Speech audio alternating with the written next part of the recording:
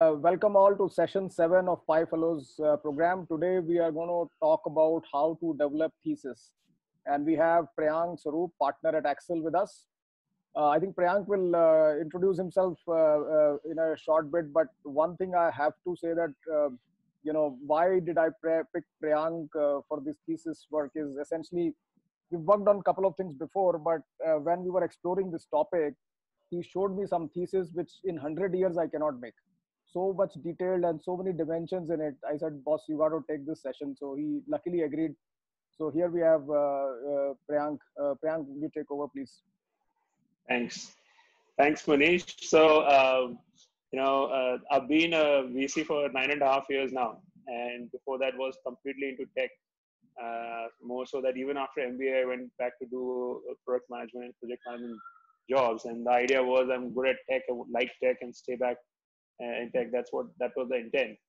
So, and the first, when I came to, I had no idea what to be honest, right? And then the first assignment which one of my partners gave me was go to this particular startup and help them reduce their AWS bill.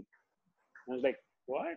Like, I thought, when you're in a VC, you end up doing investments, and the first thing he's telling me I have to go understand the technical architecture, and I have never been a technical architect even in my tech life. So I was surprised. Okay, what can I do? And so I ended up meeting the CTO, and we went through. I just explained me what all you do and where are all your cost buckets and why you're using. So I just asked common sense questions, and I was very surprised that at the end of it we could reduce the AWS bill by 30%. And that essentially leads to the fact that as a VC we are supposed to ask the right questions, and just 101 you start from there.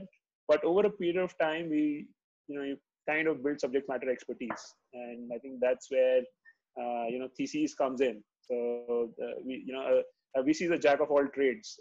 Essentially, we can't be an expert in everything, but still we are supposed to make investments. So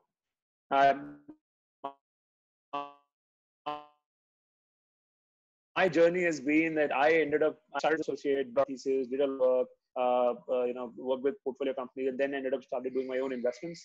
So I have done till now close to 13 investments in the VC space.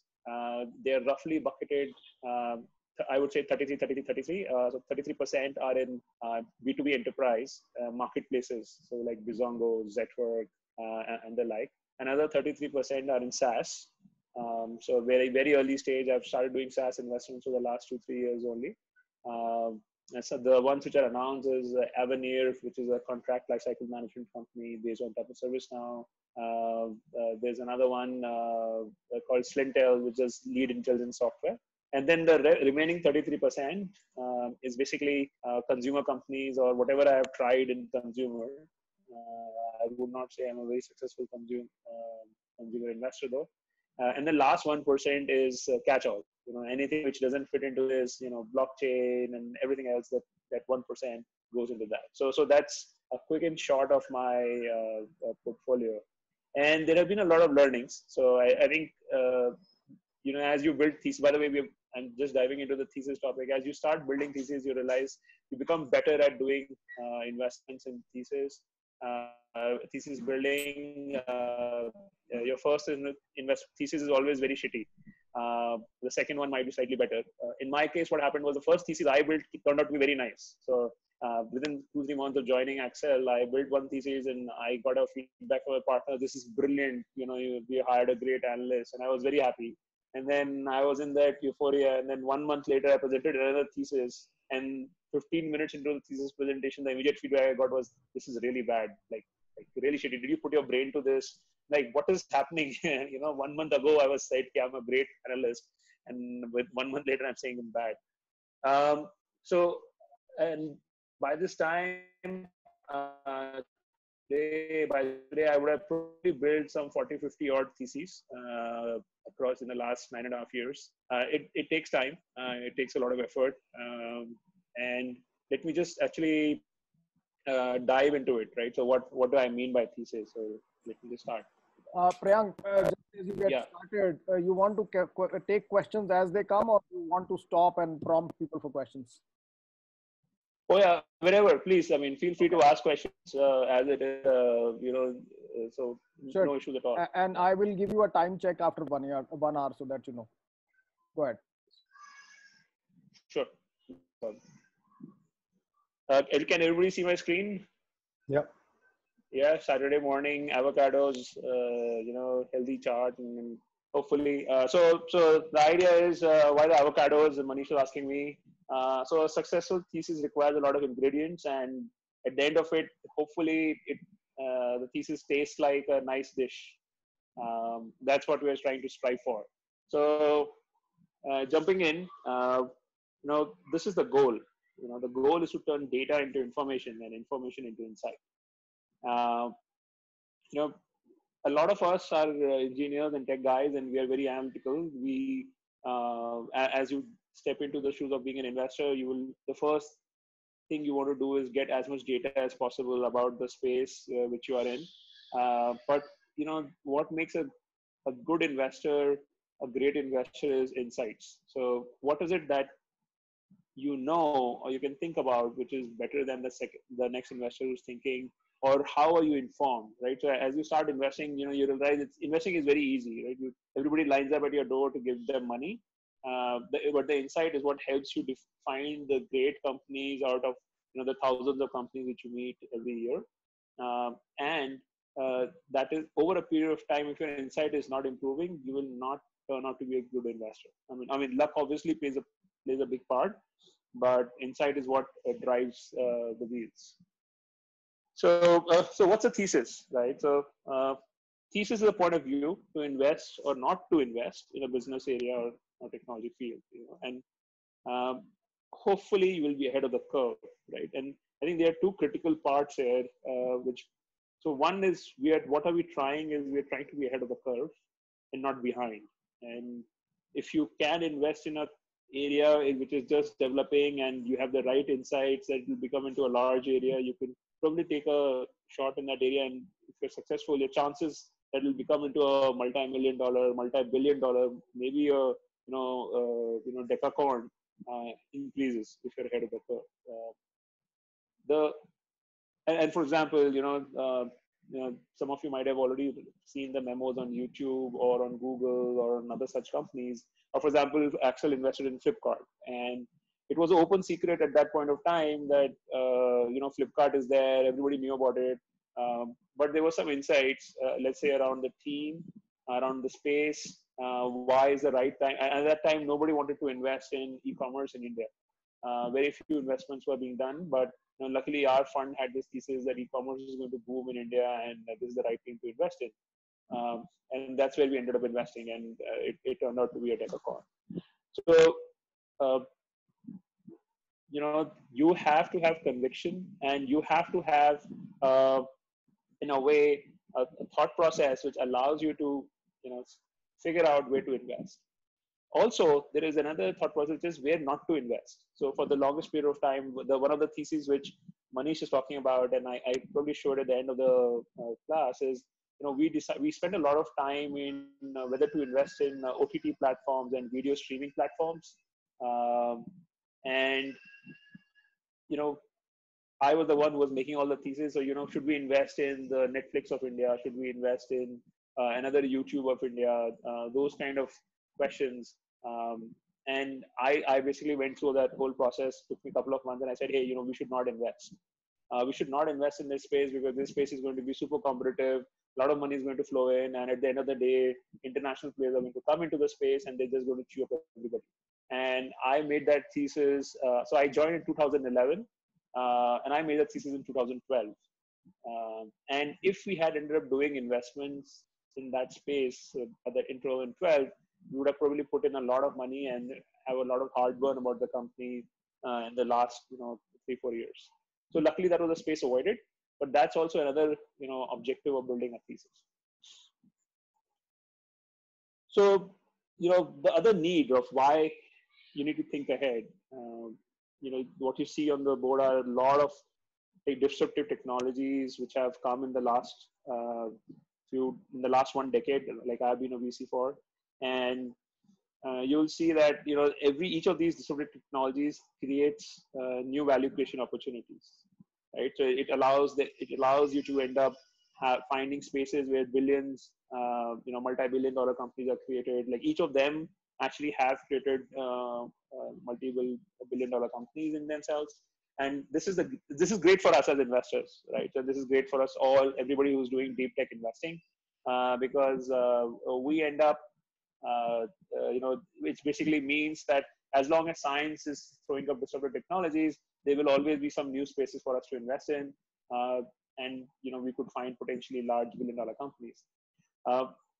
However, the big thing over here is, you have to separate the wheat from the chaff. You have to figure out which of these companies, which of these technologies are going to stand the test of time. Which of these technologies are going to be around for the next 10 to 20 years.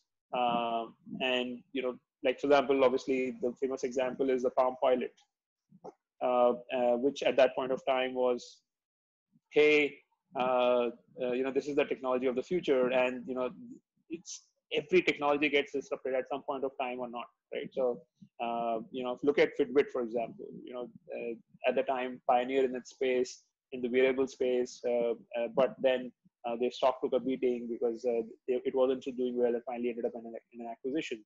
So the idea is, of all the technologies, so each technology has a shelf life, but each technology is, and within that shelf life, you have to figure out whether you can create a large company or not. And it has to go public, and you have to get an exit. And then some of the more successful companies, they would essentially become platform. They're not just one technology, but they would have multiple technologies with them. So that's the other bit, right? Any questions till now? Yeah, one question, Prayank. This is Amit. Just, I think, very interesting point around the shelf life of technologies. And I think Fitbit is a great example. I feel GoPro and some of these firms which really did well. And just is your assessment, you're saying, look, one, be cognizant of the shelf life and do this analysis of saying, could you still build a big business within that? But as an investor, are you really betting that this platform will discover what the new technology moves are, or it just in blocks and will move into that? Or are you actually okay as an investor saying, look, if I build a company and then, like they'll hit the shelf life, they'll probably die or not do so well, I'm still okay with that? Sort of, where are you as an investor? Yeah, I think, the first time you invest in a company, the company should be riding a trend or a core disruptive technology wave. And they would come up with some use case from that technology that will help them grow the business from, let's say, zero revenues to $10, $15 million of ARR. Maybe even up to 100 million, depends really on the use case they pick up in. But at some point of time, the technology it has been built on will start to, go out of fashion, or it will become just plain old. And then at that point of time, it really depends on the execution of the company and the team, whether they're able to reinvent themselves, pick up another area of opportunity or not. So, but at the time of investing, you can't predict so many things. But you have to, for example, wearables, right? So let me give you a rule of thumb, right? Consumer-facing technologies change very fast. So, because those markets are large, there's a lot more investments going in. So what ends up happening is you'll see the disruption which happens in consumer space is significant. So in the last 10, 15 years, just iPhone has gone from iPhone 3 to, iPhone 11, or iPhone, I don't know what even know, iPhone 12. And then you will have foldable screens and a bunch of those things and new apps coming out. So typically anything which is to do on the consumer side, there's a lot of disruption, but a large value can be created, right? Having said that, if you look at the enterprise space, you have still mainframes which are running on COBOL, and people are paying for it. So there is a speed, but I think broader idea is, what I'm trying to come at is, whatever technology the company is doing, you have to understand when you're talking to the founders, do they know that how long the shelf life? If in 3 years that technology is going to get disrupted, then, and we are going to invest today, the company is not going to get enough time to actually build out a large business. Right. Yeah? So that is the challenge. Yeah. Priyank, one question. Yeah. This is Swadesh. Yeah. So earlier when you were mentioning about the thesis on the video platforms, Will there be a YouTube of the world of India and stuff like that? Yeah. I guess this is the the harder part of building a thesis. What I am getting into now is imagining what could be the future form factor or the future channels of consumption, right? Mhm. So, for example, TikTok started in 2016, where it became the short form video platform, right? I don't know what your point of view on whether India was ready back then, but the larger point for the context of this session is uh, how do you make sure that you are taking into account the future form factors or the channels or the platforms which could come on which there is opportunity to create a new business, even if it's a video platform, for this example. That's a great question, right? So thesis is not a theoretical exercise because thesis we are actually going to put dollars behind it. So TikTok when it started in China, why could a TikTok not in India could not have started? To be honest, people tried, right? So if you look at the initial phases of shared chat or there were some other companies in that space which were trying video sharing and they started off doing it. But I think at that point of time, the macro didn't support it. Like, so TikTok, if you look in China, was built on the fact there are a bunch of things. When we look at a particular thing in a particular company, there are a bunch of things which don't apply in India, right? So let's look at this, why TikTok became big in China. And this is my thesis. I mean, there will be a lot more smarter answers out there. One is in China, all the media is controlled by the government, right? So there was already a very big uh, culture of live streaming, for example, and people live stream simply because if you go in China has I think 55 television channels, which are all state channels. The state decides, the government decides what they can see, what they can't see. They have a permission of releasing one movie per month of one international movie per month in the cinema halls, right? Where now if you look at, so it's all again controlled by the Chinese government. It's all edited and all of those things, right? So it's all controlled over there, and we forget that sometimes when we look at China market and we say live streaming is doing great over there. We just don't understand why is live streaming doing great. We don't understand why short form video is doing great. And the what happens is the natural outlet for them on creativity is let's go to live streaming. Let's create these short videos. And when they started, they had like 600 million people already using mobile phones with data, everybody on WeChat, and the virality of a platform, the growth is much faster. We compare that to India. India, I think, has now hit 250 or 300 million WhatsApp users. Not everybody has very good mobile phones or large screen phones, and not so much great of data internet connection. And 4 years ago, or 3 to 4 years ago, Geo wasn't there, right? So at that time, TikTok had already started, right? So it became a big phenomenon. And by the time Indian companies started to play catch up, TikTok landed up in India. And they had the financial resources and they had the learnings of the AI, ML, recommendation engines. They had all the learning of how to create a network effect that they were able to seed all of that content in India and start wrapping up. And, as you would already know, or might have already been discussed, companies with network effect are very hard to break. Yeah. Right. So unless, by regulation, the government comes and says, hey, what you're doing is wrong. So that's what has happened in particularly TikTok. But the macro in India at that time was essentially geo penetration was not very high. 4G wasn't very high. Not everybody had smartphones. Even now today in India, not everybody has smartphones. So, and then the Indian players did not really know the playbook on how to build out the business. Right? So like for example, artificial meat, right? So why isn't there an Indian artificial meat company, whereas there are a large number of US companies that are extremely big, right? And most probably their products will be imported into India as artificial meat. And I doubt that Indian artificial meat company will become very big in the short term, but I can be wrong, right? So there, the advantage is an artificial meat company in India. If they can figure out the difference between American palate and Indian palate, their product could probably be better. So. Got it. Thanks for sharing that. Hey Priyank. Ankur this side. Sorry for the last question. No, go ahead. So while you talked about the trends to be observed while building this thesis, how do you, let's say, make assumptions for regulations. Like, for example, this is specifically for autonomous vehicles and drones. When it comes to like the entire trend or the entire philosophy can change once there is some change on the regulations, right? So how do you go about making assumptions on that side? Yeah, that's a very tricky one. I don't have a very good answer. So there are two schools of thought. If you're doing a very early stage investment, and if the product will get widely adopted, then the government will come around and they will accommodate the changes in the regulations. So, for example, a case in point like Uber and Ola, and when they initially started, in the very first of 1 or 2 years, the existing taxi guys, for example, put up a court case against them, saying that the Indian laws don't allow Google Maps as a way of calculating billing for taxis.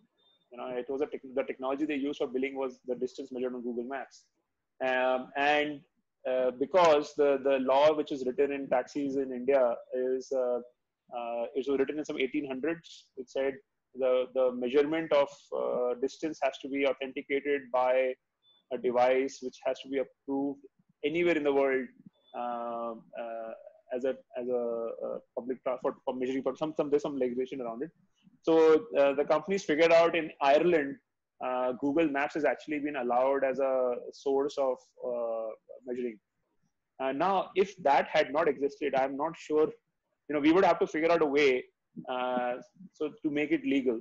Or even today, like surge pricing, is deemed illegal in some parts of the country, or government like Delhi government has said this is not legal and all that. So I think the regulation changes, it takes time. So the government cannot anticipate all the things ahead, and it takes time for regulation to catch up. So the one school of thought is, hey, just go ahead and do the investment. If the investment becomes big, if it has value for everybody, then automatically government will allow it to run.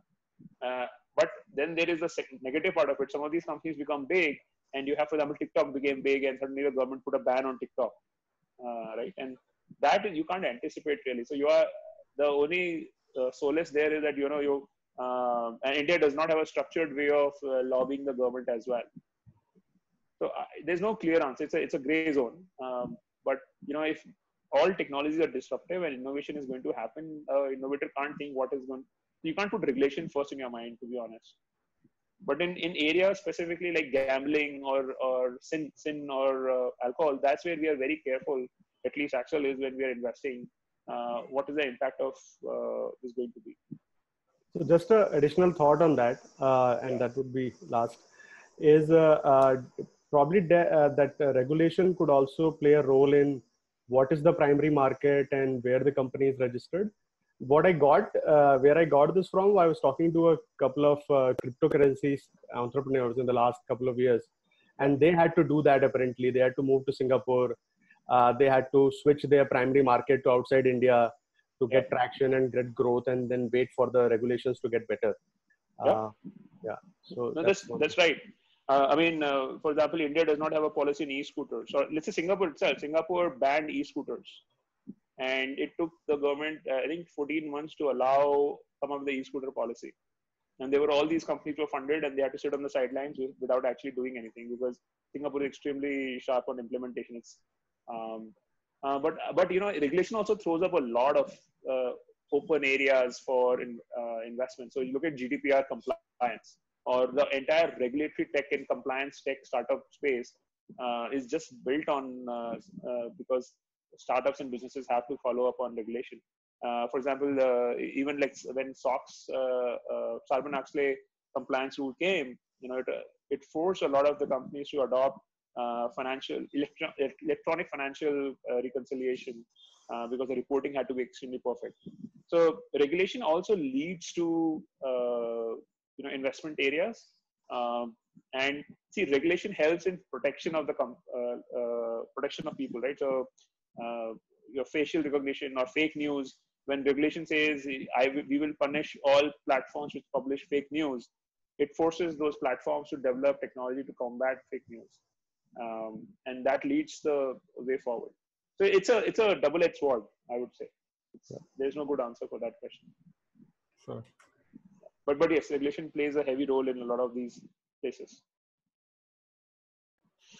Cool. So I'll just quickly. So these are, in my mind, these are the 5 things which you have to keep in mind when building a thesis. First is just identifying large enough markets. If you are going to build a $1 billion company, your market can't be a couple of $100 million. It has to be multi-billion dollars as well, right? And the best companies, as you're seeing, end up having multi-billion revenues. So let's say you have a company which has $1 billion in revenue and it's like 20% of the market. It's huge. So the market itself needs to be 5 billion, right? So this is, I think, one very core aspect. To be honest, majority of markets in India, if you're looking at India investing, they would be, you will see the starting markets like 300 to 400 million dollars odd, and then you will go from there. For example, when I built the thesis for investing in Taxi for Sure, so one of my partners were leading and I was associate. At that time, I sized the market to be like 300, 400 million dollars, but the market was growing extremely well, 25 to 30%. And when I say $400 million, I was talking about the commission which you can earn while running that market. So when you're running that company, so the markets have to be very large, right? And a lot of times, this is where the majority of mistake happens when we build thesis. Either we overestimate the market or we underestimate the market.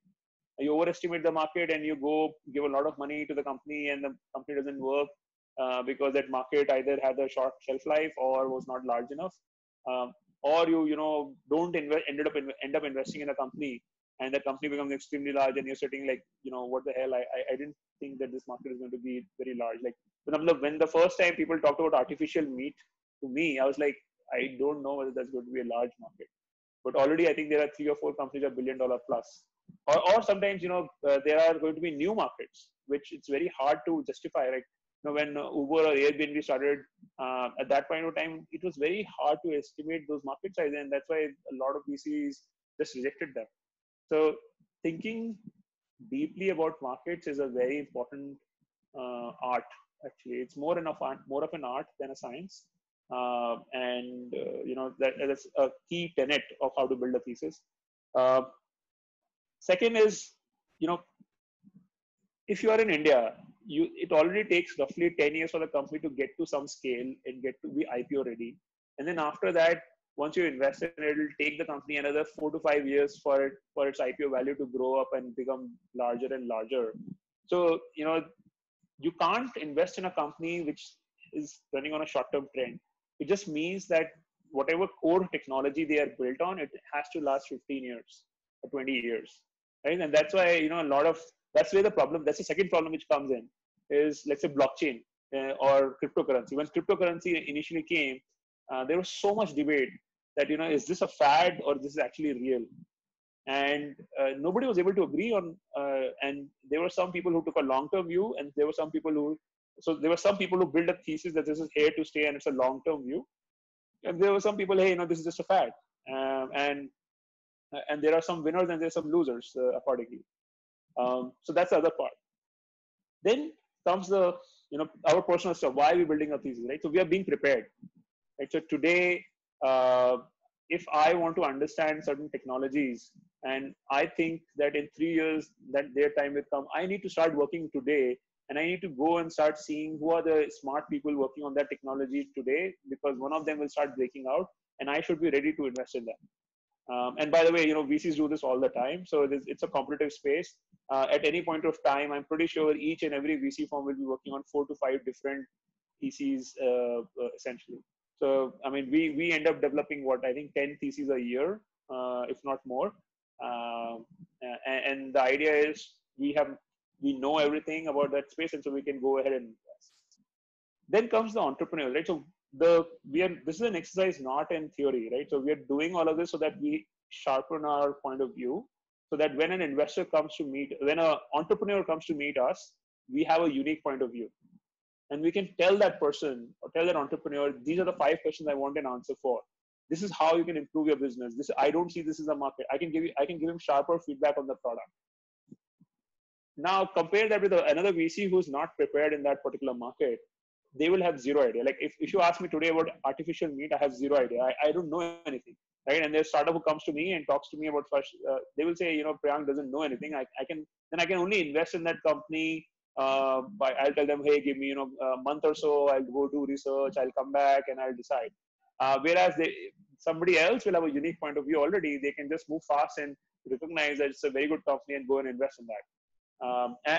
By the way, for example, Accel has a few points of views, or we are known and you get known in the industry for that. So people know, like for example, people know that for AI ML, I should come to Pi Ventures, right? So people already know that. So any AI ML company, when they come to Pi Ventures, they have an expectation that it's a fund which is known for AI ML point of view. They will have very strong feedback, and they will take the feedback of Pi Ventures much more seriously than, let's say, some other fund which is not so well known for AI/ML, unless until, of course, that fund shows that they have a very good point of view, which the founder believes in. So I think this is very important.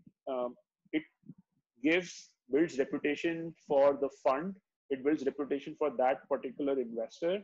The entrepreneurs walk away thinking that this person knows me and knows the space, is an expert, and then they will go and tell 5 other people that if you want to talk about this, go and talk to, this particular, like for example, in Accel, Shekhar is known for SaaS.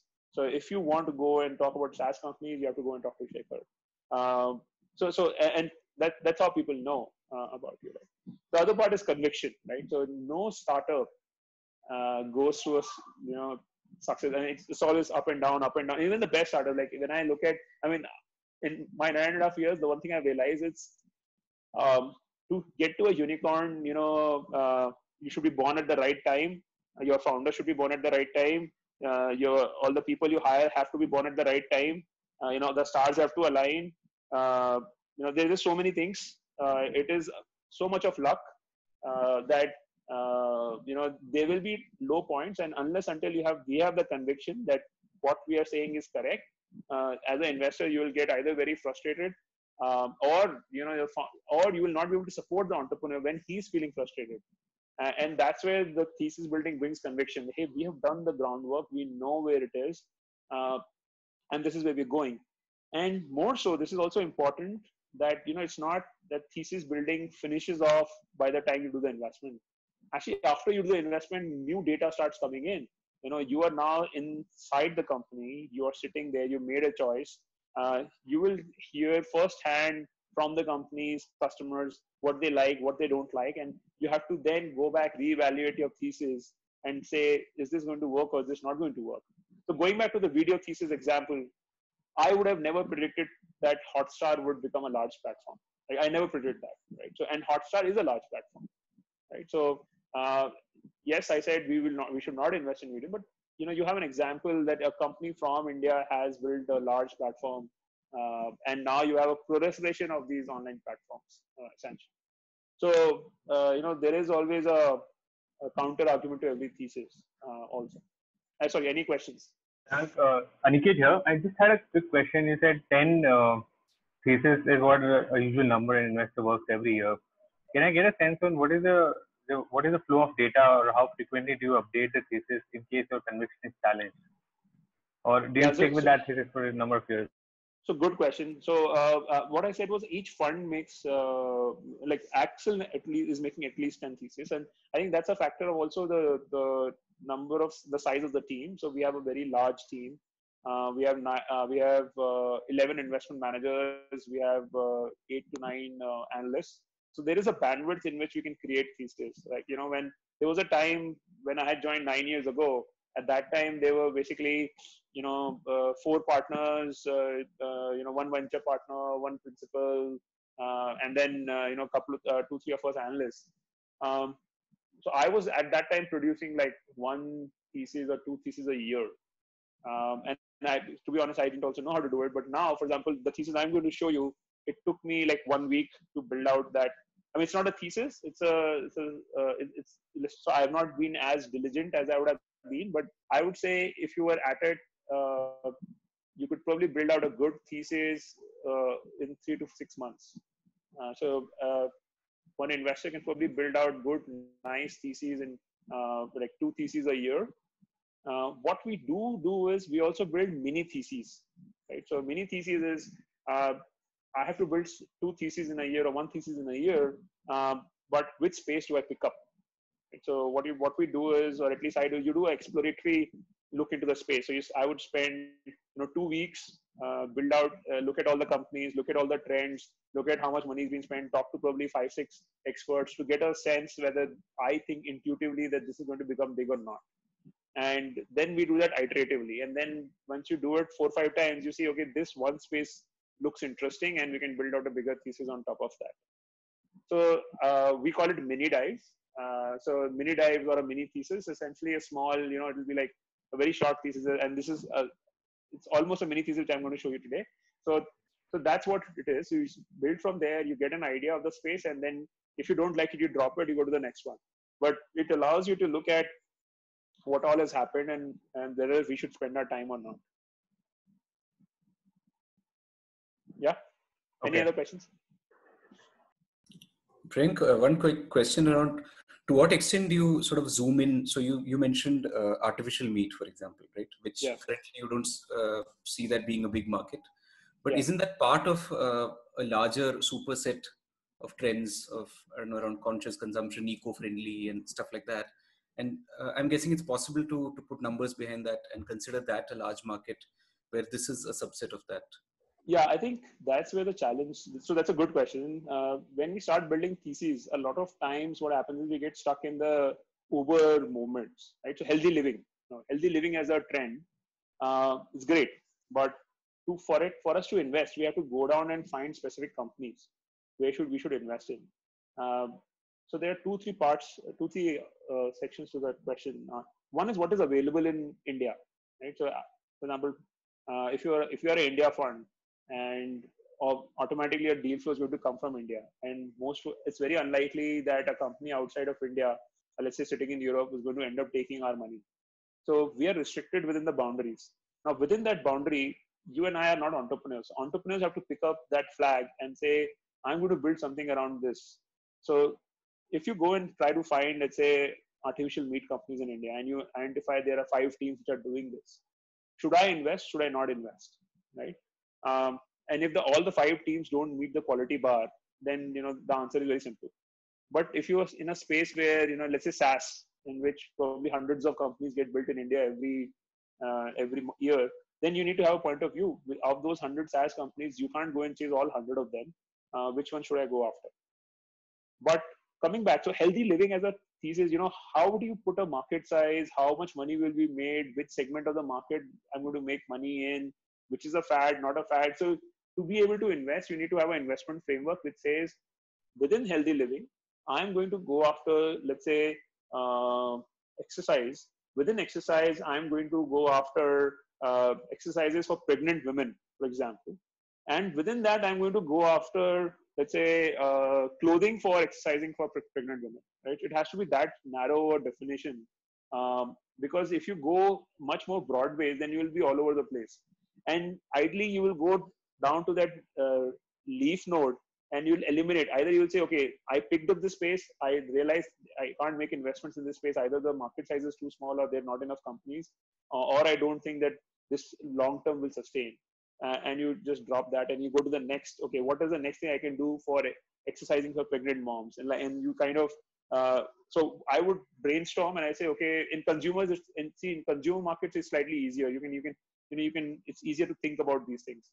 In technology markets, in deep tech, you have to go look at the research which is coming out. You have to go look at how far the technology is from commercialization.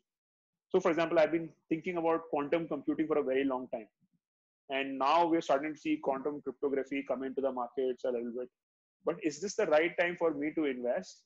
Because what I'm seeing today is very early pioneer companies. Maybe it is the right time. But what happens if I invest and the market does not take off? Commercially is not accepted by the customers.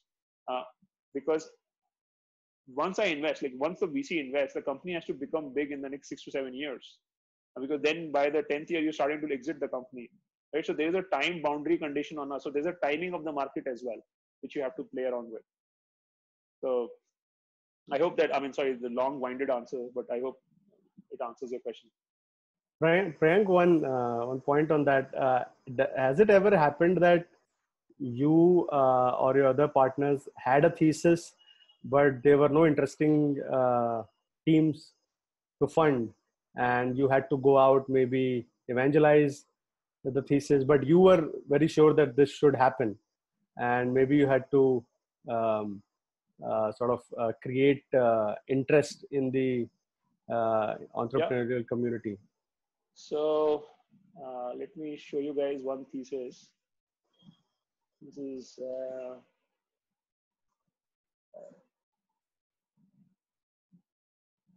one of my very old theses which I had built.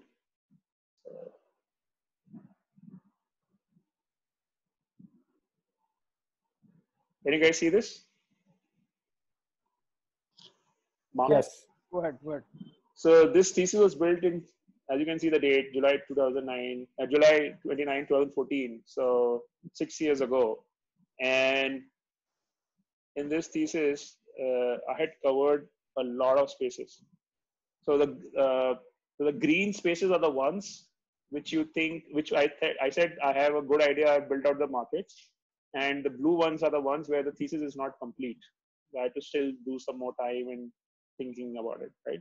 And I said, we as Accel should go and invest in all of these spaces, all the spaces which you see on the screen.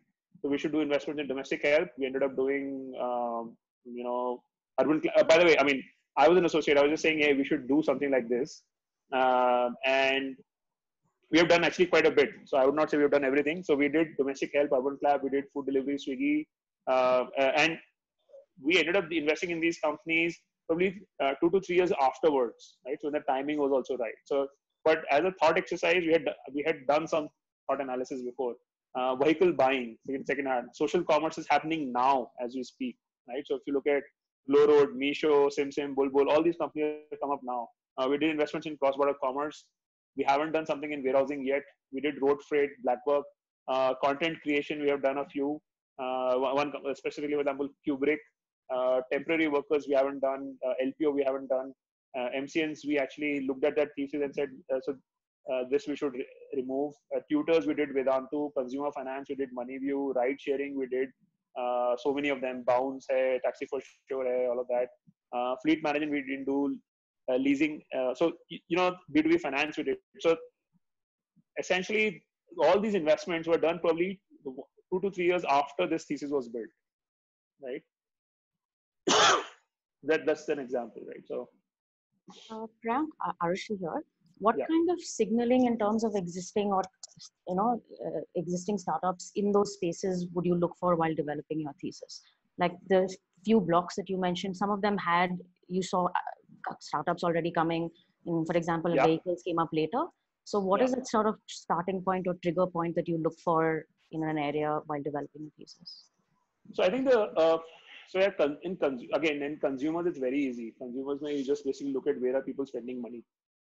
Consumers and businesses, right? What a thesis is, right? So thesis is identifying problems which people have and whether they're going to pay money for it.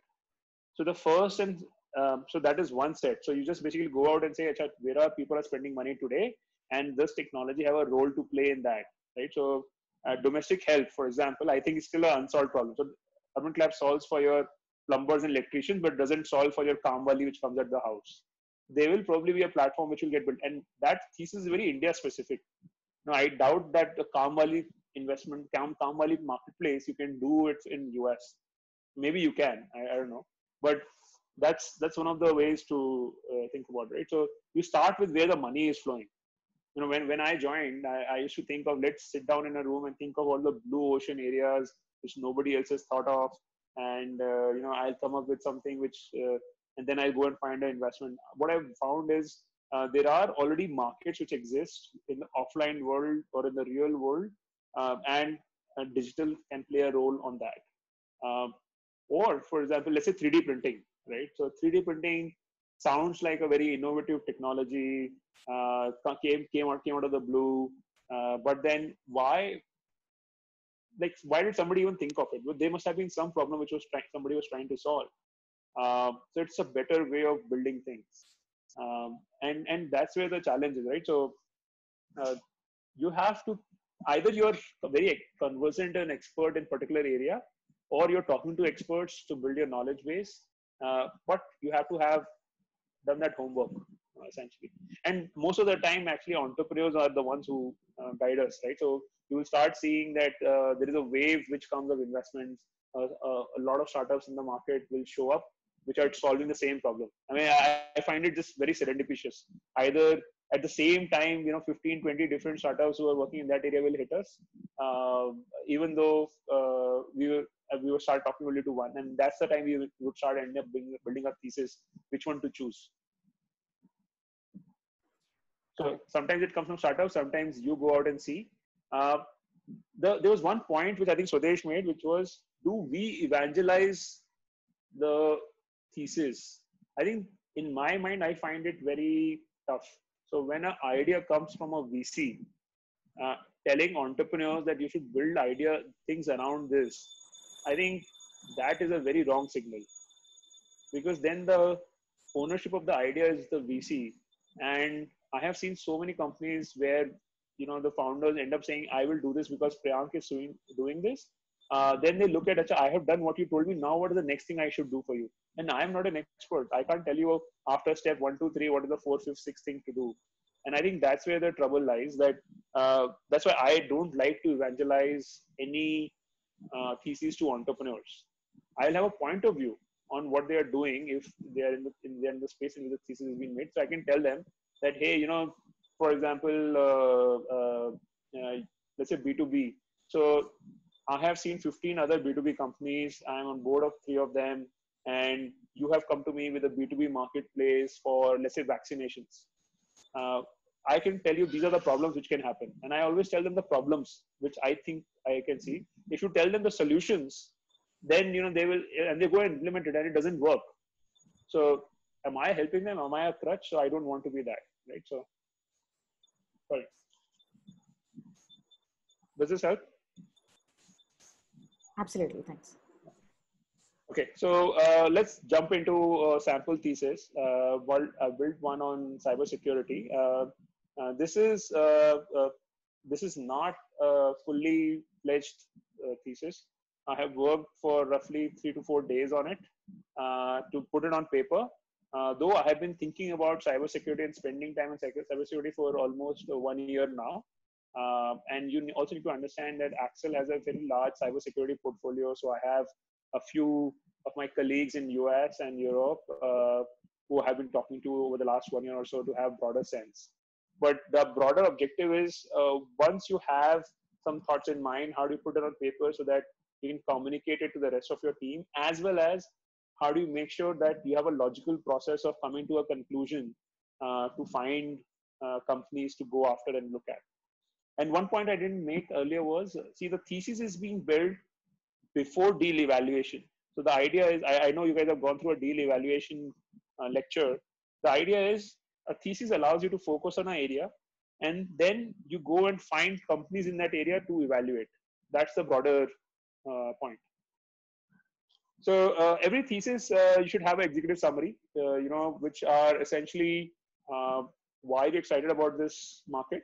So in this particular case, cybersecurity is a large market in India, $1 billion in 2019, going to 1.6 billion in 2021. It's growing at a 17% CAGR. So essentially, this will probably become a $5 billion market in the next 5 to 6 years. Right. Second, within that, cybersecurity, cloud security has a significant trend of high growth. And then there are India has a number of IAM startups, so that's a challenge. We don't have enough cloud security companies, so that's what we're trying to find, right? So, and ideally, if I had met a lot of companies, I would also say these are the top 3 companies which I really like, and I would like to go and talk to them and see if we can do a deal with any one of them. Then but that's the executive summary, right? So it summarizes the whole thesis. The question is, you start off with the market, right? So first, is there a market here to stay? And these are just some of the headlines I picked up from various news websites. And you can see in the last 30 days, and actually in the last 30 days, if you look at the, all these hacking incidents have happened in India. right? So Unacademy, 22 million users hacked, information put up for sale, 5 lakh, the 500,000 Zoom accounts up for dark web, Priyanka Chopra's personal data hacked, and 9,100 coronavirus themed cyber attacks witnessed in India. So there is an increasing trend towards hacking and cybersecurity, which might already have been happening in India, but now it is coming into the eyes of the public. It is getting reported, and what is most probably going to end up happening is that because it is getting reported, there will be a pressure on all the businesses to make their systems more secure, and cybersecurity spending in India should go up. But then, there is a pain that there's a hypothesis that cybersecurity in India should go up. So, but is this a big market, right? So globally, globally it is projected that $130 billion will be spent on products in cybersecurity, and another. So I'm looking at the 2020 number. 42 billion will be spent on salaries and internal spends on cybersecurity, right? So it's a huge market globally. Now, like I said, so Accel, as Accel, I can actually end up investing in global companies. But let's say if you are an Indian fund, you will have to be looking at the India market. So is this a large enough market in India? Right. So, and this is a good report from DSCI. So if you're looking to invest in cybersecurity in India, DSCI is a great government body, which actually is, I think they have a very good management focus on doing the right things. So they actually have done this research, and they've come back and said, these are the 5 segments which we are tracking in India. And of these 5 segments, these are all products. So they all have a separate one for services. Of these 5 products, today India is at a $1 billion market, which is growing at 17% CAGR. So within this, you could just start from here, for example, and you could say within this market, hey, let's look at which are the biggest markets going to be in 2022.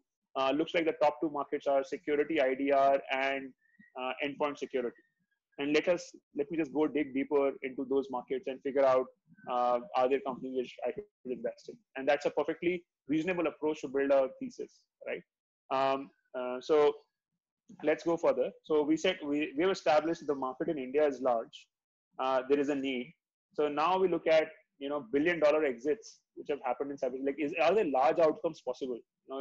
Just because market is there doesn't mean that it can have large outcomes. Large outcomes require that you can take large market share. Large outcomes require that a company can become big versus the other companies. So essentially, there's some sort of network effect is possible, and a reflection of that is essentially in how many exits can happen in cybersecurity. So if you see in the last couple of years, the last 5 years itself, I think there are some $10-15 billion exits which have happened in cybersecurity globally, not in India, but globally. So that means that in this market, and just using that as a proxy, that a large business can be built. And sometimes you will not have an answer like this from the data, right? So when Uber was getting built, it was very hard to think that can it be an extremely large business or not. So sometimes you have to hypothesize it will become big, and these are the conditions on which it will become big. Or sometimes you just basically look at available data and say, hey, it's an easy decision. I can already see it's a big market. Then comes the question is, are investors willing to put up money in that business? And typically, if the number of exits are happening, then you will have money available. So as you can see here, in the last 10 years, so 2010 to 2019, a lot of money has gone into building cybersecurity. And in fact, in the last 4 years, the cybersecurity spending and investments financing, this is the blue line, you can see it has grown by 300%. So it went from $7 billion to close to $30 billion in financing, as well as the M&A has jumped by 100%. So it went from 46 billion to 97 or 98 billion dollars, right? So these are healthy signs of a market where we can put money and build. Now here's a point for deep tech. So cybersecurity 10 years ago would have been deep tech. I think now it's a mature market, but within that mature market, there are segments which are coming up because which are still, deep tech. Cybersecurity requires a lot of deep tech. But what I'm trying to come at is normally an extremely deep tech company, you have to be very careful when you invest in how long is the incubation period of the technology, how long will it take for commercialization, how long will it take then finally to get to scale, and then finally how long will it take to get to a IPO or an exit, right? And that's where the tricky part comes in. So sometimes, investors would say, this particular technology is way too early, it's in the incubation stage. Maybe I should revisit this company 3 years later, or whenever there's a milestone in the technology development process. And that's what you have to be cognizant of. Any questions? Yeah, Prayank, I'm Ruchi here from Dubai. So I was just wondering, if you go to the previous slide when you say that large outcomes possible. So I was wondering, like as a VC, I think if a number of large outcomes have already been there, do you think that you are too late for the game? Like when do you think you just missed it? I think that depends really on the size of the market. So if the size of the market is 130 billion to 200 billion dollars, annual spends, then you can definitely have multiple markets, multiple winners in the market. You can have multiple large companies to be built out, and because let's say a 200 billion dollar market, even if it has let's say 20 different segments, each of those segments will be 10 billion. And in each of those, it's a $10 billion segment, you can have 10, 15 companies in each segment, which can be big, right? So it's a large enough market to do a lot of investments in, essentially. Having said that, if you end up becoming like Google, and like search is a huge market, online search, but there is one extremely large dominant player which is just eating up everything, then obviously, I think it's difficult. But even within that, you might have technologies which can, search for B2B, ads. So the long and short of answer is depends really on the market size. How many companies can be sustained in that market?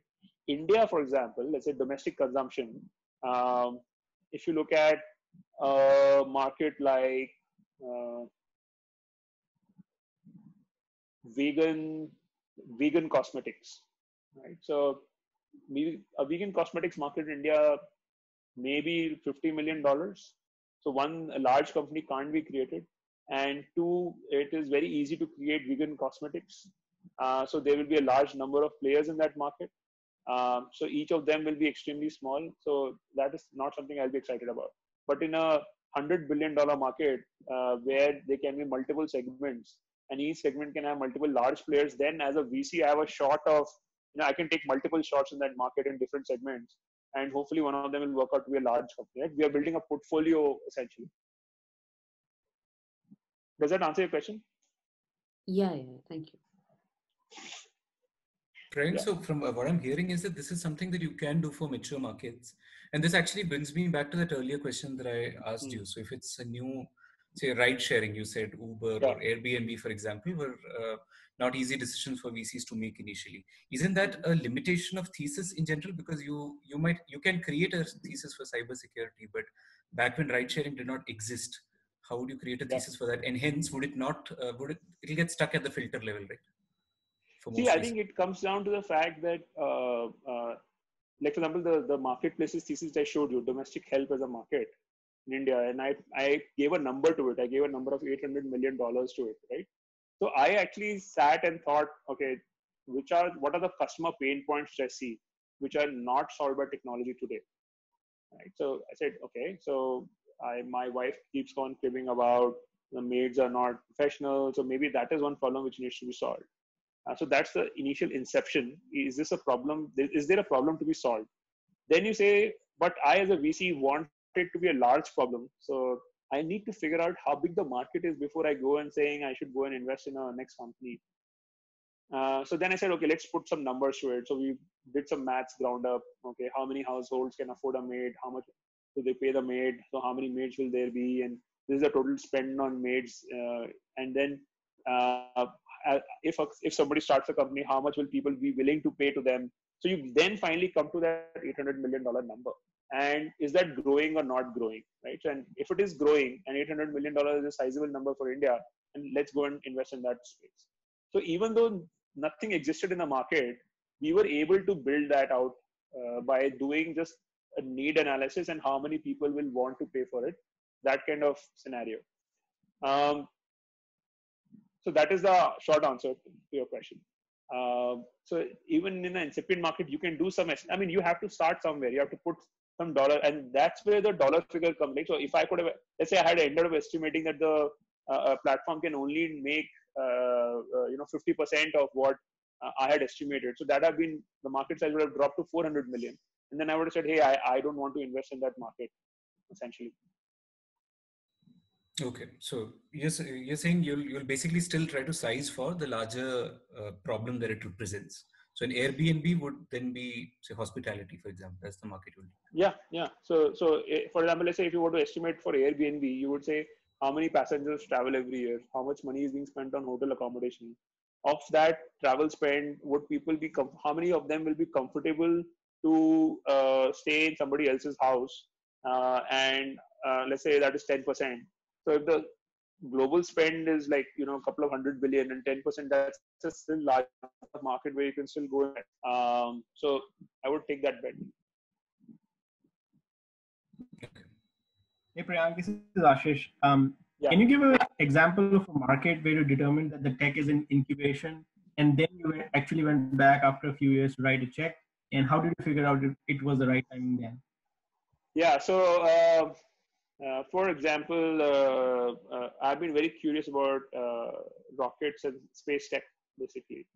And within space tech, if you go and look, there's a lot of segments where you could invest in. So you could invest in satellite technology, you could invest in rocket launching, you could invest in data systems, you could invest in subsystems of that technology.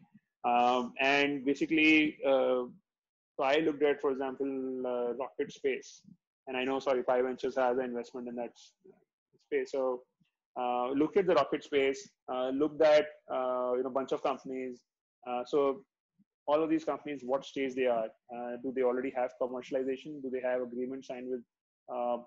Should we take, or they are still building, subsystems, still building the first flight of the rocket has to happen. So where should our best dollars go in? Because am I going to wait that much longer? So suppose, let's say somebody is building out fuel for their rocket and they haven't designed the entire rocket yet. And we go and study that market and we realize it takes 5 years to come to the final stage where you have designed the rocket, and then it takes another 3 years for you to launch the rocket, and then it takes another 2 years for you to actually get your first commercial contract. So it's a 10-year process by the time you end up getting your first dollars in. And if I invest in you today, I'll have to wait 10 years for me to be able to see your dollar revenue, at which time your valuation of your company will start going up. That becomes, for me, tricky. So I would say, okay, maybe I'll just wait it out for another 2-3 years. Show me that their rocket design is complete, and maybe that's when I can invest, because then my wait to 100 million of revenue or $1 billion valuation would probably be cut short by 5 years. So it's in the back of my mind. I parked it, and I'll keep on meeting those companies, understanding progress, and as soon as any of them show that, okay, they have achieved a certain milestone, which in my mind shows that now they are towards commercialization, I'll go and invest in them. Yeah, no problem. Yeah. Okay. Should we move forward? Yeah.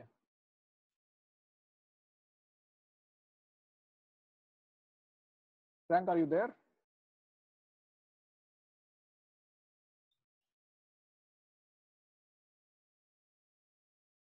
Can anybody else hear me?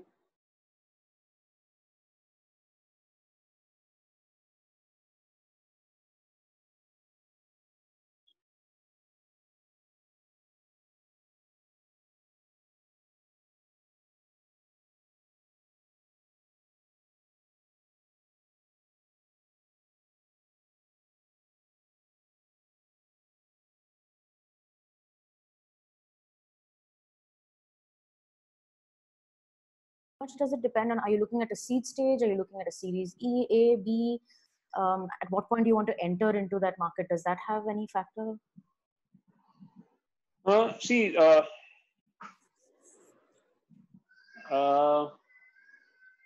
I would say yes and no.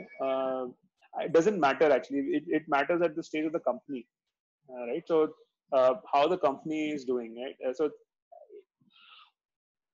Because we are investing either in mature markets or we are investing in completely new markets, right? So, uh, I mean, if what I would say is the arguments for the investments will change. So, when you're investing in a completely new market, I have to convince you that spending and will grow in this market and it will become a large outcome, right? So that is the question which we are trying to figure out then.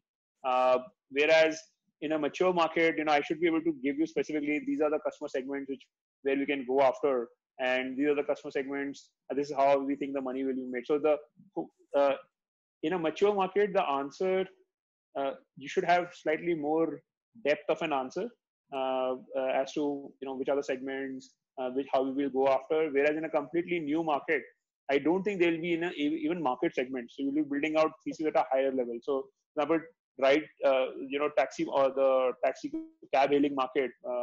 In that market at that time, it was just cab hailing, right? So now, if you look, there is ride sharing, there is uh, ride sharing for kids. There is ride sharing buses market. So a lot of segments have come out in the mobility market now. But at that time, when you start off, it's a Uber problem, and if you it'll be too deep to go into market segments because you have to first prove out at least one segment works. So new markets, you only work with one segment and build out that. Whereas mature markets, you can pick and choose. Okay, there are so many segments, and let me go and pick one particular segment to build for. Thesis. I mean. Got it. Okay.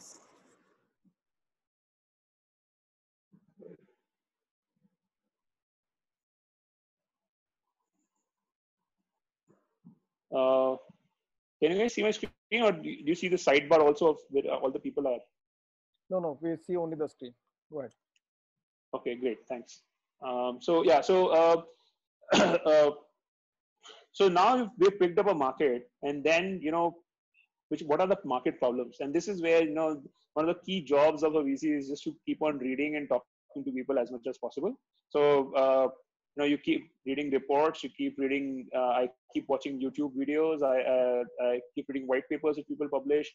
Go and talk to a lot of and that requires me to just sit on my seat and just do all of this, right? So, and you can pick up a lot of themes just out of that, and then you go and talk to people in the market to understand, okay, what are the most immediate problems they are seeing? Because for me, everything is the same, right? I don't know which, like, for example, from just by reading reports, I've picked up these 6-7 themes. Now the question comes is, which one is to prioritize, right? So which one to choose? That's the second question then, right? So, and there are, you have to understand so I as an investor, I have to look at that theme. I have to understand what are the problems, and then I have to kind of project and I have to prioritize which one of these will become a large problem going forward. Then comes the technologies, right? So essentially technologies are the tools to solve the problems, right? And this I've picked up from Gartner report. So they have done some sort of analysis and come back and said on their technology radar in cybersecurity that, hey, these are the different technologies which have come into the space, and each technology is trying to solve some problem, maybe multiple problems. And some of them are immediately already there, mature technologies. Some of them are going to become important in the next 3 to 6 years. And what I would like to do is like to pick up large problems and technologies which have a large impact on those large problems, and then technologies which are still evolving, right? So we are trying to invest a little ahead of the curve, right? So we are trying to get the market timing right? So the market timing makes a difference that whether your company will end up having 100 million plus revenues in 5 years or in 10 years. And either of them are a good outcome. I don't think that's a bad outcome, but obviously everybody would want a fast growth company much earlier, right?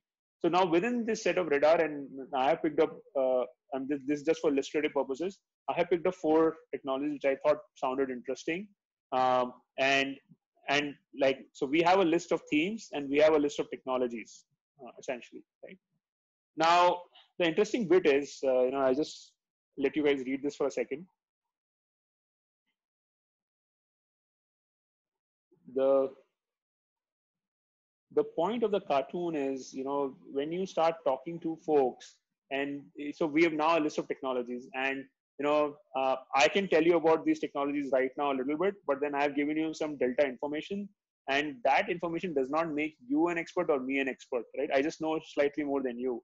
And I'm trying to, if I'm going to put money behind any of these technologies, how do I make sure that these technologies are going to stick around for next 10 years?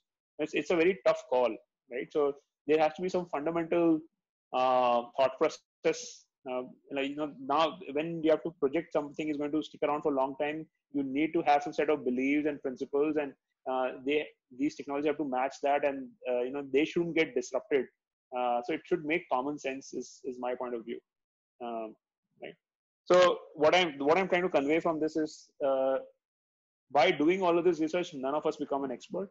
Even by talking to experts, we are not an expert, and the expert opinion will change as technologies evolve itself, right? So we are, unfortunately, it's a slightly of a moving target. So again, you have to revalidate and refresh your beliefs every couple of years in the tech space. Somebody was asking, how often do we change our thought process? Once you're building the thesis, essentially you learn everything new every couple of months, and you keep on updating the thesis. And that's why I said it takes 6 to 9 months to actually build out a good thesis. And then post that, typically 1 to 2 years, that's when newer technologies would have come up. You refresh the thesis. Now this is what has come in the market. But now, so at this point, we have some tools and we have some problems. Now, that's when you go deeper into understanding the technology, right? So you can't invest in a technology without understanding it. So this is where the tech background, this is where, not being afraid of diving in and understanding what it means, putting on your computer science hats kind of helps, right? Intuitively. And if you're investing deep tech, you need to be able to go in and understand a little bit of this, evaluate the technology a little bit, right? So in this case, I built one slide on passwordless authentication, but otherwise you would have to end up doing it the similar size for all the technologies which you pick fundamentally. So I'll just quickly explain this to you guys. So what this basically means is it's a method in which you don't have to enter a password to access a application. And there are multiple ways of doing it. The most common which we are starting to see in India now is SMS delivered codes. So you get an OTP to log into some, like for example in Swiggy. Swiggy never asks you for a password now to log in. Right? You can log into your Swiggy with a mobile phone number, and they will send you an OTP and you enter that. That's passwordless authentication. And multiple companies have come about in this particular space in the last few years. And there are some companies which you can see at the bottom right. So I was able to find one Indian company. I'm pretty sure there will be more, but if I spend time, I'll find those. And then there are some other companies in Israel and US globally, which have raised a lot of capital as well. And interestingly, passwordless authentication is now a theme in itself, or a Gartner recognized and Forrester recognized category. So you will be able to find estimates of worldwide spending as well. So you remember we started with $120 billion of cybersecurity spend, but then you also can break it up into separate spaces in itself, right? So there was a jump. I mean, intuitively you could take that, break it into spaces, and then go. I like to go with a problems approach first, right? So I understand the problems which are there, and then go towards where all the money is coming from. So you would do this exercise of building out and understanding the technologies, maybe a couple of talking to a couple of experts, webinars again. So this would take a significant amount of time. So to finally understand what it is, like, Mani should be able to ask me questions about passwordless authentication. I should be able to explain it. And then he should be able to explain to me. I should be able to also explain to him. He will say, you have these 7-8 companies sitting out there. Why is this one company different from the other company? Right? Why is this not a winner take all? Why is one company not enough to take out all the, like, one company gets proven, then why not everybody else use the same company? Or for example, specifically in software companies, what if there's open source alternative? Or for example, you see possible system software tokens. What are the pros and cons? Biometric scanners. What are the pros and cons? Hardware tokens. What are the pros and cons? And since we are talking about cybersecurity, what are the different kind of attacks which passwordless authentication prevents? So this is just going deep into the technology and understanding everything about the tech. And then comes the next question, right? So there is a competing technology, or will this technology survive for 10, 15 years, or what are the other trends in the market which are happening, right? So today, I don't think passwordless authentication is going to die out in the next 20 years. I mean, we have been heavily dependent on passwords today, and passwordless authentication is just starting to happen. So it will just grow from here for the next 15, 20 years. And during that time, we might end up with different types of technologies. But at least from what I see today, that's my, this is a very subjective assessment of it being a multi-decadal trend. Any questions? Yeah, Priyank. So in this case, there are startups that already exist. Let's say you're looking at a new area, say security for machine learning models, where startups don't yet exist, but it's a big problem. Would you write a check, or would you wait to kind of for some marketplace to evolve or market map to show more companies? No, so it's a good idea. So AI ML for cybersecurity as a market already exists, right?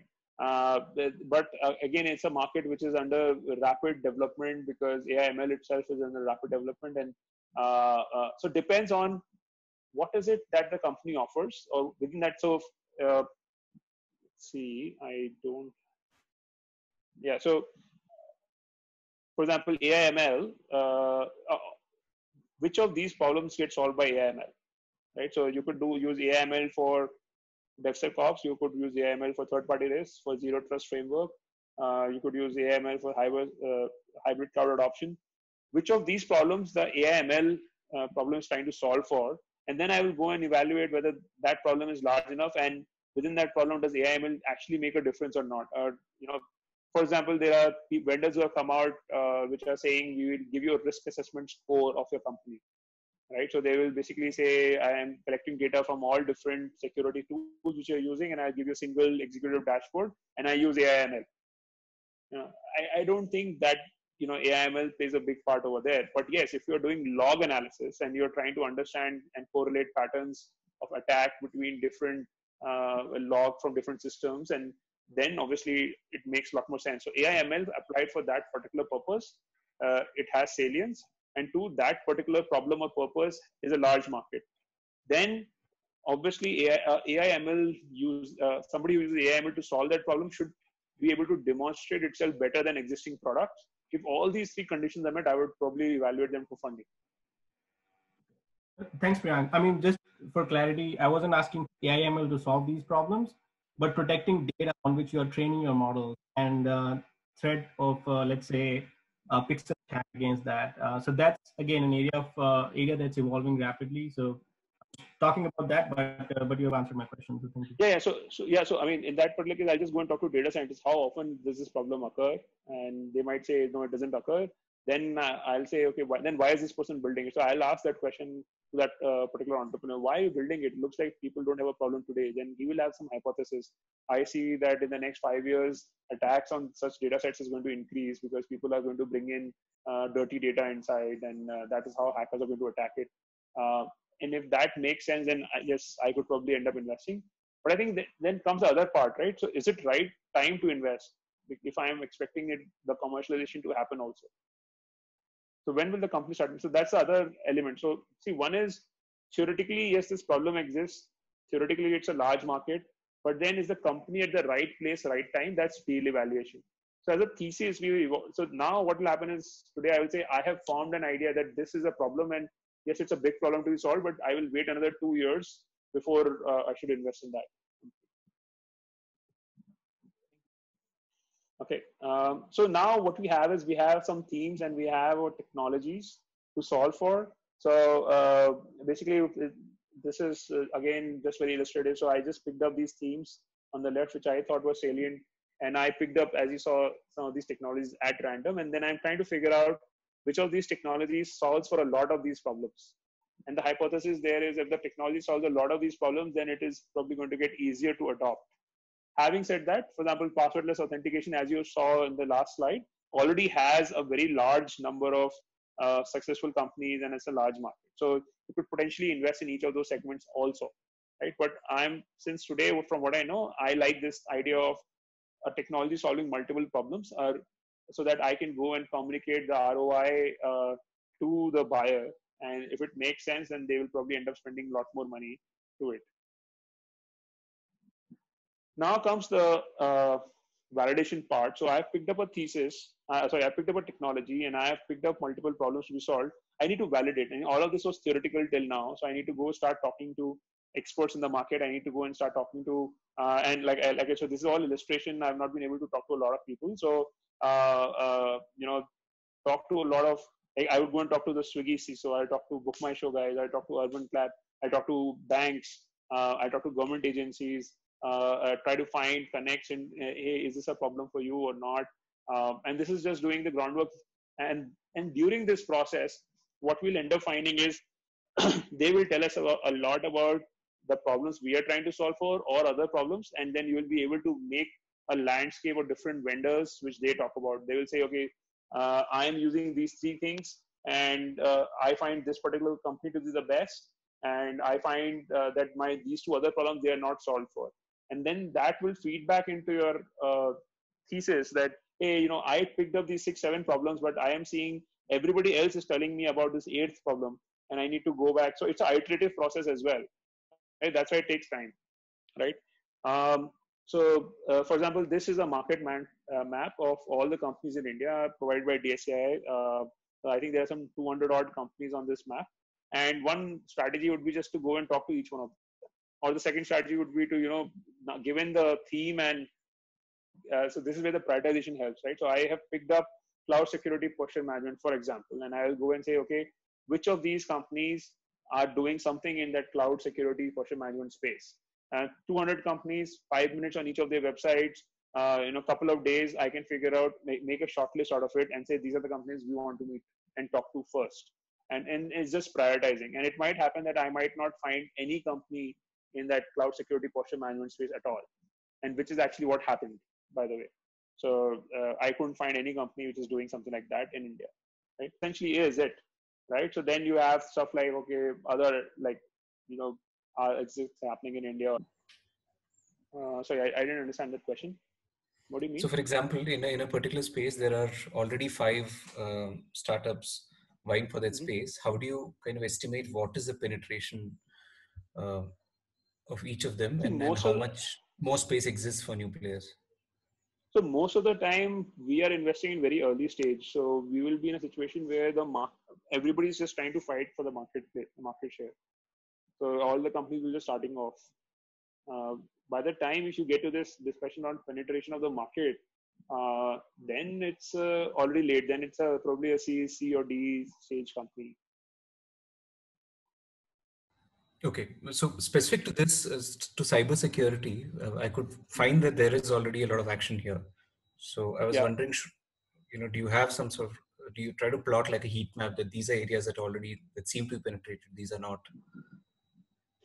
Yeah, you would prioritize. So, let's go back to the problems, right? So this problem space, right? So these are for example, cybersecurity talent gap. Now there's a vacancy. So what does this mean? It means essentially automated tools should come. So it gives you some sort of, each of these gives you some sort of idea about the product, which I have not listed here, right? So when a company comes to you, say, okay, will this product require a lot of services? Will this product require additional manpower to be managed at the, and if it does, then let's just drop it, right? So there are 2 parts. So the problems tell you what the product features should look like. So there's some of these which are direct, like for example, zero trust framework is a space in which it has to be done in a particular manner. It's almost like a tech. It's a tech, right? It's a paradigm. So whereas cybersecurity talent gap is a practical problem. So a paradigm, so somebody might be creating a solution for zero trust framework, but will be creating with such a way that it's very automated. Then that is better than something else which is not automated. Now, penetration wise, you will find when markets start, like zero trust framework, when it started, people will have 5 different approaches, essentially. And you have to bet on one of the approach. So somebody can say, I will bet on that approach which is automated versus somebody which is not automated.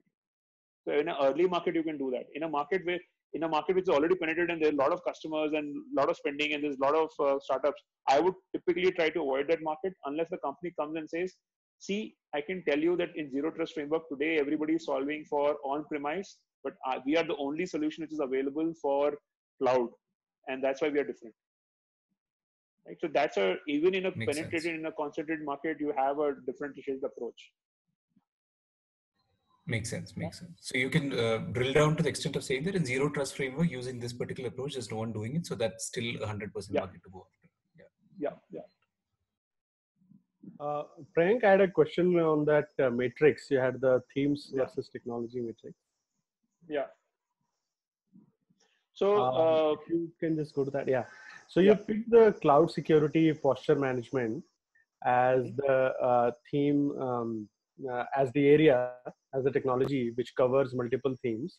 But then you mentioned that you couldn't find any startup who is working on this. And then you had a list of companies you're tracking. So what is the connect here? Do you think that you're tracking these companies because they could pick up? They are the closest to pick up this technology? Or? No, that's right. So thanks for that question. So you picked the one flaw in this thesis. So basically, see, I was building this thesis for the last week or so. So that's why I picked up CSPM. And then I said, okay, maybe I'll find some companies in India, and I couldn't find that connect. I didn't have time to change this CSPM to something else, but this is for illustrative purposes, right? So one of the other things you have to do is, like we discussed passwordless security, CSPM, we have to also go and dig deeper, and then you will find that CSPM is part of a larger trend, which is cloud security. So if today a company I can't find which is specific to CSPM, I will go and see cloud companies who are working in cloud security, which is part of a larger trend, and say, okay, this company is already doing something in this space. Is it good or bad? And if I go and tell these guys that, hey, there is these other 2-3 things, how aware are they of CSPM? Maybe they are not talking about it today and they're building the product and they will come out with it 1 year later. So I have to track those companies as well. So this is what thesis. I had built a step-by-step guide as well, but I wanted to keep it concise. So I'll just quickly tell you the so let me walk you. So first we dived into the market. I'll just do a recap quickly. Market. So we went to the market. In market, the key considerations are willingness to spend money on a problem, and there it is defined by whether it's a painkiller or a vitamin, right? So having dashboards, building dashboards might be good enough in cybersecurity, but it is just a vitamin.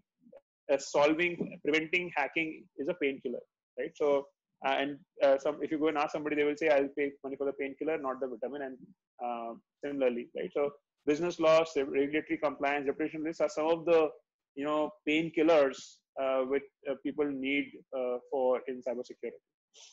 Then you jump into whether it's a large enough market, large enough. We already discussed. And just how each of these got built, right? So essentially, at the end of a checklist for a market is it's a painkiller problem, willingness to pay, the large outcomes possible, enough money available to be built. Now, within that, then we dived into where to invest. So, you identify multiple themes, you understand the technologies. We did all of this, picking of themes. So, essentially, the net of it is understand market problems, understanding the evolving technologies, prioritizing the technology that have maximum impact, and choosing a technology that addresses multiple problems. Then comes the third phase, which is validation of what technologies and themes you have picked up. So you basically step into the wild, no longer sitting on the chair. You go and talk to experts, you to validate your thinking. You ask them, will they pay?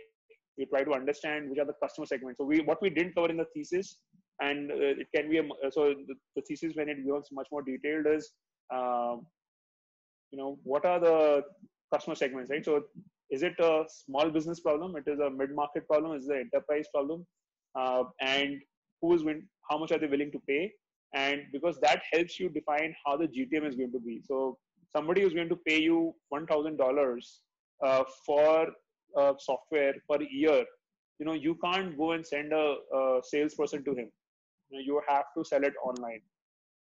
So that is what allows for GTM. So once you do this analysis by talking to customers, you also kind of get a sense when a founder comes to you, how is he thinking about GTM? Because just by building a great product, you can't build a great business, right? So you want to invest in great businesses which have great products. So you need to understand that level of GTM as well. And also it will give you things like when you start talking to people, okay, you are going to use, let's say, this cloud security product. Will you 1 year later evaluate whether you should remove it or not? And the customer says, hey, once I've deployed it, I don't know where all it will get deployed. It will be very difficult for me to remove it from my public cloud. And that's why I don't think I'll be able to remove it. And once you hear that answer, there's some sort of stickiness, right? So whoever gets into that account first will be able to just penetrate that account and keep on making more and more money on that account. And that's why it could become a winner-take-all market also, possibly. So that is the kind of, so you kind of try to get a sense on product features as well by doing this analysis and talking to customers. The other things that you want to know is, like I said, right now or later, one of the things is timing of the market, right? So people are saying, yeah, it's a problem, but today we don't see this because we are not using so much of public cloud. We are using private cloud only. So then you might want to wait out the market, or how much, like I already discussed, how much will they pay? Are they willing to pay $5,000, $15,000, $30,000? What is that number?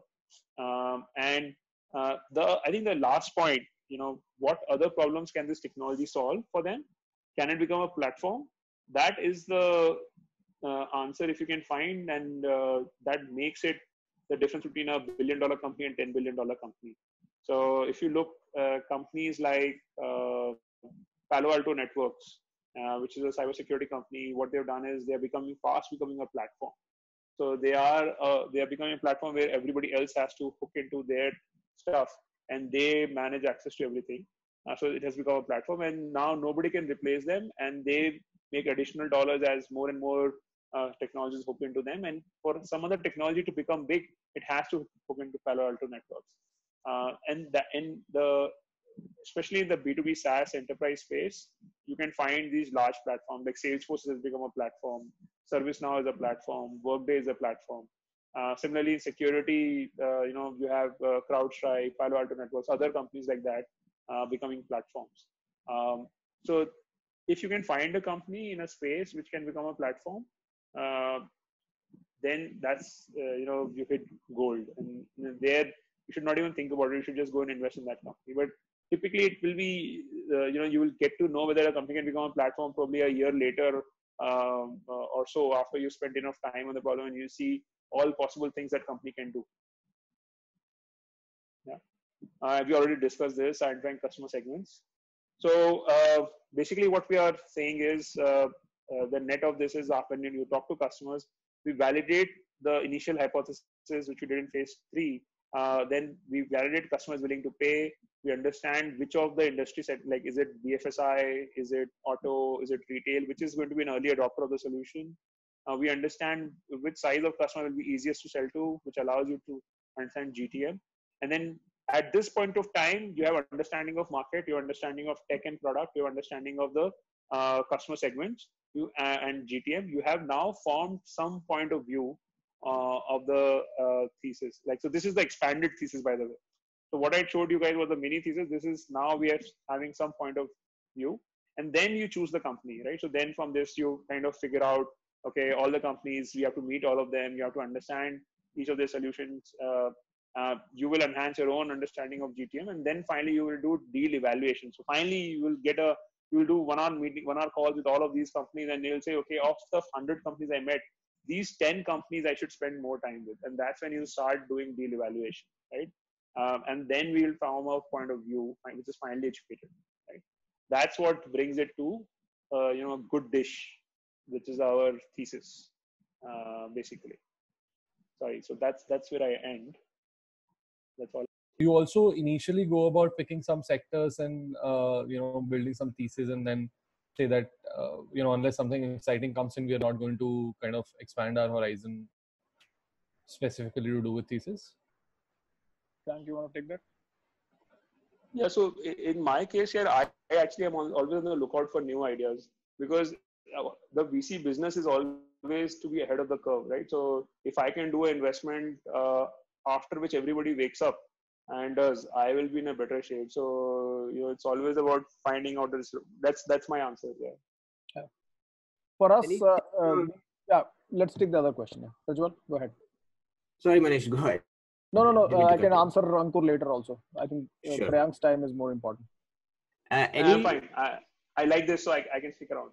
Okay. Sure. Any tips on assessing the maturity of technology? You must have gone through. But it is tough. It is not easy. It is not easy. Especially cutting edge technologies is very hard. So the best thing you can do is you can talk to researchers, you can talk to practitioners who are going to use the product and figure out what they say about it. And you can be wrong also. So yeah. Thanks. So Priyank, just following up on the previous answer that you gave, I'm just wondering, like, where do you get your news from? Like, to stay ahead of the curve, like, what are the main channels that you follow to see what's coming? There are a lot of places. So if you were looking at, and depends on the category. So if you were looking at developer tools, for example, you can look at Hacker News, Product Hunt for latest products which are coming out. You have Forrester and Gartner reports which are coming out all the time. You have like technology radars. So many people write about the latest trends. And as you start spending time in that space, for example, cybersecurity, you'll realize that there are a few leading authority voices, essentially, who are doing interesting stuff, and they keep on putting out stuff. We also keep on tracking open source projects, GitHub repositories. So there's a lot of data available out in the market where you can see that these things are happening.